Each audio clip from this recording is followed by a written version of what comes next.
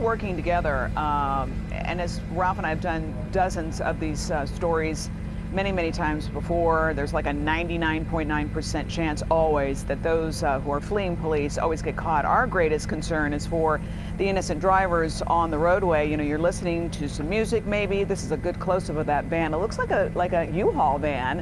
Yep.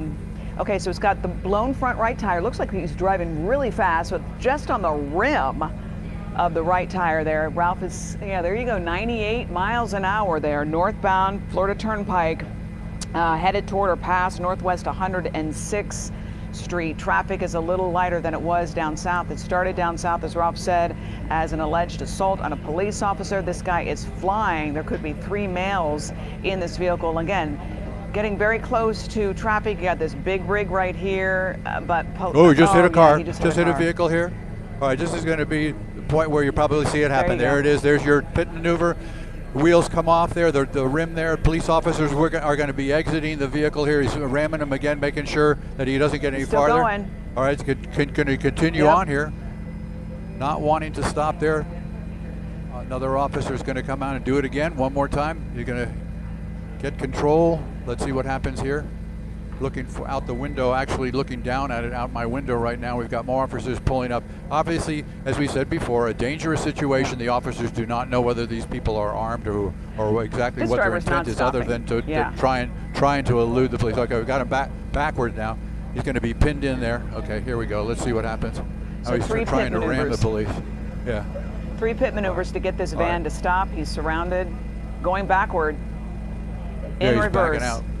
Going to try to get away here. He's going to pull in behind him here. Here we go. Okay. Wasn't sure exactly how far they were going to go. They're going to have to give it up right now. We'll see what happens here. They're standing behind the doors. You notice that all the officers, for the most part here, are, well, now he's talking to them. Let's see. But we've got one officer there telling him to get out of the vehicle. We got another guy trying to open the door over here. Let's see what happens here. This is always a very dangerous part of the end of a police pursuit. As Ralph said, just a warning to everybody watching, this is live happening right in front of you. I've got a police canine. Got people in the back there. 3, looks like men, 1 guy trying to maybe jump over the edge. Yeah, let's get on the other side too. Right, we've got 1 person being taken into custody right there down on the ground on the left-hand side of your screen. You got another one that looked like he was about to bail over. He is trying to go over the side there. They've got him.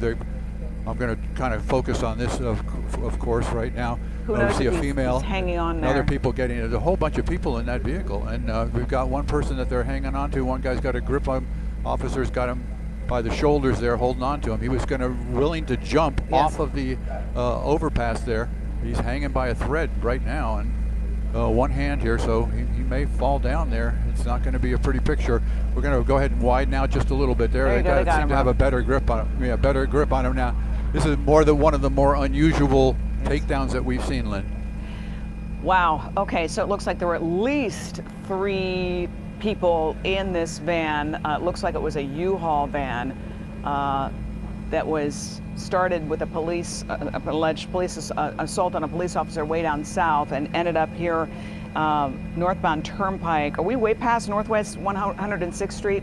And police we are arrested half a mile. We are half a mile south of Okeechobee Road right now. Okay, so very close to Okeechobee Road. It looks like they at least got 3 people out of this van. Dozens of police officers, including FHP, working together with 3 pit maneuvers to stop this van. That driver did not want to stop, so much so